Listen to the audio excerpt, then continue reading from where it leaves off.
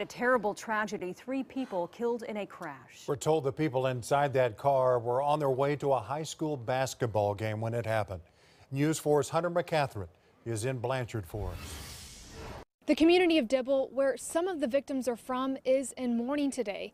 Those close to the victims told us this tragedy has rocked the whole town. Impatience behind the wheel leads to a deadly result. Oklahoma Highway Patrol Trooper Eric Foster tells News 4 that a woman in a pickup chose not to wait when she drove up behind several vehicles on a 2-lane highway outside Purcell. For some reason, she got impatient and decided to pass them at a hill crest in a no passing zone.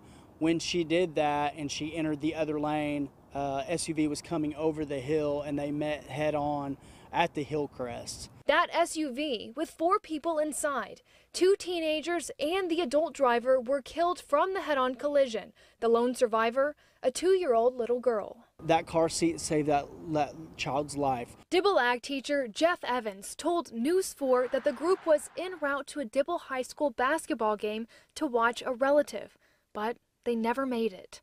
Our little school has just been devastated today, but one thing about this community is in a time of need, this community really rallies around our own. Dibble Public Schools Superintendent sent News 4 a statement saying in part, Dibble Schools is deeply saddened by the loss of life resulting from yesterday's auto accident that occurred en route to a high school basketball game.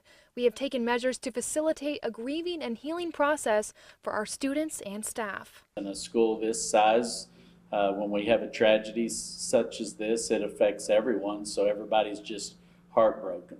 In Dibble, Hunter McCatherine, Oklahoma's News 4. Man, oh man. There's a memorial fund set up at First National Bank in Blanchard. Donations will be used to help with financial expenses and those affected by the tragedy.